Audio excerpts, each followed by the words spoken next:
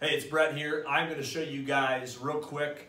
We use a lot of wobble disc and why these are something simple to start using at home. So we get these, they're like between 20 to 30 bucks typically. We sell them in the office as well too, but basically it's a balanced disc. They're designed to stand on to work like balance exercises, things like that, rehabilitative stuff for low extremities. We use them for the spine, so we add more air. That's why they get a little bit thicker than the norm on here.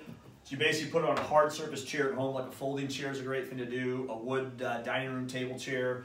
Something that allows it to really move, but I'm just going to get myself moved up. I'm not leaning back into the chair on there, and I'm going to start three different things we do. So we do side to side through here, real easy back and forth. This is great for the soft tissue, the muscles, the discs, the tendons, the ligaments in that spine. But I'm going to do about 15 to 20 of these to each side through here, and I'm just trying to keep my shoulders in the same spot. I'm not doing this, but just my hips are really moving, but I'm using my rear end to push it. So side to side through there. I'll do this one here.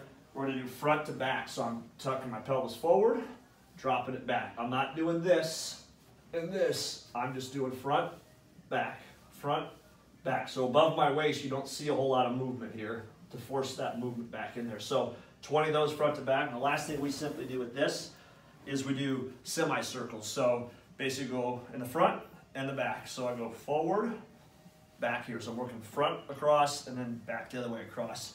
So I get a little bit more range of motion, that flex on the side, but also the bend. So it works a different type of movement of the spine. So same thing, 20 of these to each side.